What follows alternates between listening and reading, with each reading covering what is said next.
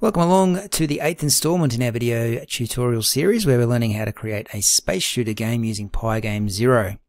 In the previous tutorials we got as far as creating a pretty cool looking game. Got the scrolling background, a little spaceship that flies around with the arrow keys. We can shoot when we press spacebar, kill the opposition there and earn ourselves 10 points with every kill.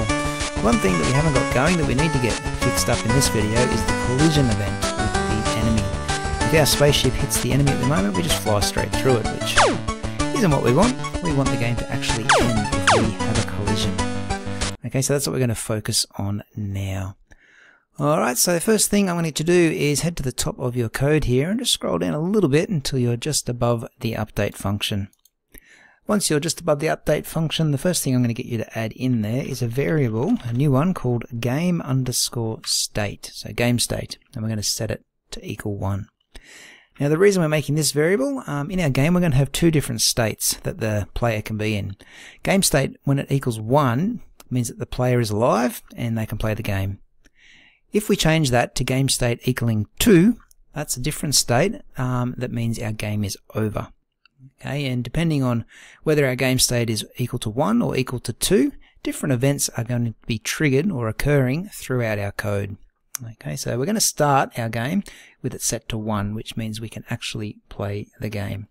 So I'm just going to put in a quick comment above that saying set the game state, and in brackets I'm just going to write 1 equals alive, 2 equals game over. Okay, so that's what our game state is, and I'm going to be using that variable a little bit more throughout the code very shortly. The other thing I want to set up very quickly here is the game over screen. Okay, so before I get the coding done, I just want to go to my images folder and show you this little game over picture here. Okay, that game over picture I want to appear in the middle of my game screen when we have a collision with our enemy. Okay, so let's have a look. I'll just close this window off. And coming in just beneath the game state section where we wrote the code, I want you to put in a comment, I guess, that says set up the game over screen. And we're going to create a variable here called game over, and that'll be equal to an actor, which is also called game_over. That was that picture I just showed you in the images folder. Okay, so that has now been assigned to this game over variable, and I just want to set up the x and y coordinates for this game over picture. So I'm just going to write in gameover.x, that's the x coordinate, and set it to 400. That's halfway along the width of our game screen. So our game screen is 800 pixels wide, so we'll set that to 400. And then we'll do this gameover.y position. We'll set that to 300, which is halfway between the top and the bottom of the game screen. Okay, that's all we need to set up in that top section of our code. We're now going to work our way down into the update function here where the majority of our code is kept. And there's a few bits and bobs we're going to update in here. Now one of them that I would like to start with is when we press the spacebar button to shoot a bullet. So go down in your code until you see this line here that says if keyboard.space and bullet delay equals 0. Okay, we're going to add a little bit of code into here. So at the moment, as soon as our game starts, our player can shoot just by pressing the spacebar and the bullet will start flying out. But if our player is dead, so the game state will be equaling 2, then I don't want them to shoot. I only want them to shoot when the game state equals 1. Okay, so what we're going to do, on this first line here, it says if keyboard.space and bullet delay equals 0, we're going to go in after that 0 and write another AND condition. And we're going to write AND game state equals 1. So for our player to be able to shoot a bullet, 3 things need to occur. They need to press the spacebar on their keyboard. That bullet delay timer needs to be on 0. And the game state needs to be set to 1. If those 3 things are all true, then the player can start shooting a bullet. Okay, without that, then they can't shoot. So if that game state changes to 2, it means they're dead. They'll no longer be able to shoot in the game. Okay, so that's what that little section does. Moving down a little bit further now, we're going to look for the code that brings our enemies into the game. Okay, in particular, we are looking for the one that says this: add enemies to the enemies list at random times. And you can see an if statement there that is spawning enemies at the top of the screen. Okay, we only want those enemies to spawn into our game if the game state is equal to 1. Okay, that means the game is playable. If the game state is equal to 2, then I don't want to see those enemies. I don't need them to come onto the screen. They'll be distracting, so we'll leave them off. Okay, so what I'm going to get you to do, above that current if statement that's there, we're going to put in another one. Same as what we wrote before. If the game state is equal to 1, and put a colon. Now after that, you'll need to indent this next if statement. There's quite a bit going on in that one, so just highlight it all and press Tab on your keyboard. And that will just nudge it across. Okay, so if the game state is equal to 1, and we're able to play the game, and then we're going to start spawning enemies up the top of the screen there. Okay, if it wasn't equal to 1, then we would not be spawning any enemies. That's looking pretty good, so we're going to scroll down a little bit now, and I'm going to go all the way down to where we see the draw function. We're going to go just above it. We need to come in one indent from the left-hand edge of the page there, so just press Tab once, and we're going to start putting in the main part of the code here now. So we're going to be looking at whether or not the player has collided with a enemy ship to start with. If they have, then we're going to make it game over, and we're going to also get an explosion animation to appear to replace our player, and we're also going to do a little bit with some sounds and music. Okay, so I might put in a comment first of all.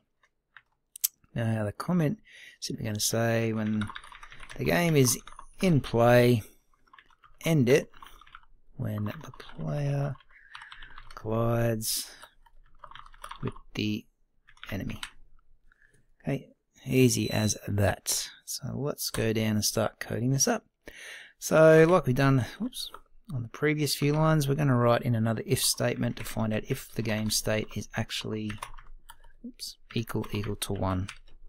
So if our game state is equal to 1, and that means we can play the game, we're going to do another check now to see if our plane has collided with any of the enemies on the screen. So we're going to do if player.collide list, and then we're going to look through that enemies list there of all the enemies on the screen, and we're going to say not equal to -1. Okay, -1 means they haven't been hit, but if it's anything else, then it means they have been hit by the enemy. So that line of code there is basically saying, or is checking to see if the player has collided with an enemy on the screen. Okay, put a colon at the end, and on the next line, if they have collided with an enemy, we're going to change the game state variable first of all to equal to. Okay, just one equal sign there because we're setting a value, not testing a value. So we're testing a value here, we're setting a value here. That's why we only use one of those equal signs. We're going to set it to 2. Okay, not only that, we're also going to clear the enemies from the screen. So I'm just going to write enemies.clear. I'll put a comment in that just says clear the enemies from the game screen. Alright, let's keep going here. Next thing we're going to do is put an explosion in. So where the player hit the enemy ship, we're going to turn that into an explosion animation. So I'll say when the player dies, make an explosion appear. Okay, a few things we need to do here. We need to set up an explosion variable, and we're going to set that equal to actor, and in quotation marks inside of some brackets there, we're just going to say explosion1. Okay, now if you look in your images folder, there's explosion1 there, and in a moment we're going to animate it to have explosion1 and 2, just like which we did in a previous lesson. When we kill an enemy with our bullets, it's the same sort of explosion. Okay, so the explosion equals the actor and then explosion number 1. And then we're going to set up the x and y coordinates of this explosion. So explosion.x will equal player.x. It's going to go right on top of where the player got hit. And explosion.y will be equal to player.y. Okay, now we're going to work on the little animation itself. So remember there's 2 pictures in our animation. So we're going to write in explosion.images. equals, and then in square brackets we've got a list of our explosion images. Oops. So explosion 1 is the first one. We put a comma, and then we got explosion 2. Oops, I'm using square brackets around that because it is a list of animations that we're going to be accessing there. And we're going to write explosion .fps, okay, frames per second. We're going to set it to 8. I've set it in a previous video, but I'll get you to do it again. Just change the number 8 when you're testing in a moment, and just see what sort of effect it has on the animation, whether it's faster or slower. We're also going to put explosion.life, and we're going to set that equal to 10. Okay, now that, I'm not going to write the comment again, but it's the same as what we've got up here on this line. So it's going to store a countdown that will represent how long the explosion will be displayed on the screen. Okay, and the last little bit there, we're just going to write explosions.append. So we're going to add something to the explosions list, and that is the explosion variable. Alrighty, that's looking pretty good. Now I'm not going to test it yet because we haven't drawn the explosion onto the screen. We might go and do that now before we sort out the sounds and the music. So go down to your draw function here. There's a few things we need to change. The refreshing the screen and background are fine. It's when we get to drawing this player. I don't want to draw the player on the screen if the game state is equal to 2. We need that game state to equal 1 to see our player. So what I'm going to do is just a quick if statement here that just says if game state, I'm going to put is equal to 1. If it is, then we're going to draw the player on the screen. So if the game state's equal to 1, we're able to play the game, and the player gets drawn on the screen. If it's not equal to 1, then we don't draw the player. We don't get to see them. So we don't get to see that spaceship. Simple as that. Now the next section about bullets, enemies, and explosions is fine. Drawing the text on the screen there for the score is also fine. But underneath that, what I'm going to do is I'm going to write if game state equals 2. So this is what's happening if we have died. So if we have died in our game, and our game state is equal to 2, then what we're going to do is write game over, and then put dot draw bracket. So that's going to draw that game over picture into the center of the screen. Not sure if this is going to work yet. I'm pretty sure we're going to get an error about one of the variables. Let's have a look. Yeah, there we go.